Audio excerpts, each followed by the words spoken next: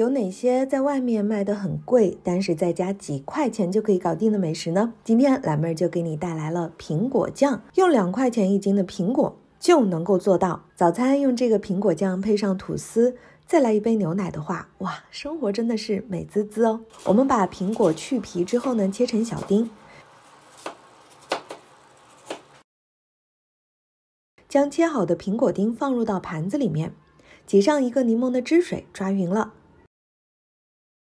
挤上柠檬汁，一来呢是可以延缓苹果被氧化的时间，二来的话口感会更加的清新哦。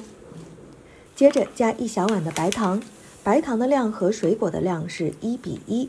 那因为是自己家熬的果酱，是不放防腐剂的，只能依靠天然的保鲜剂糖来保鲜。如果用量太少的话，果酱就存不久了，容易变质。搅拌的时候需要用手用力的捏一捏，这样苹果的汁水更容易出来。静置1个小时，1个小时之后你会发现苹果盘子里出了许多的果汁，白糖呢也融化了。把苹果汁连同汁水一起倒入锅内，倒上纯净水，淹没苹果为准。小火慢熬1个小时，关火焖1个小时，再大火熬制。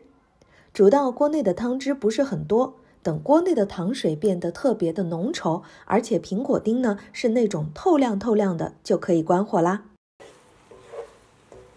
等到熬好的苹果丁稍微冷却之后，再装入密封罐里保存。存果酱的瓶子千万不能有水哦。那这个苹果酱呢，可以做苹果派或者夹吐司片都是可以的，而且都非常的好吃哦。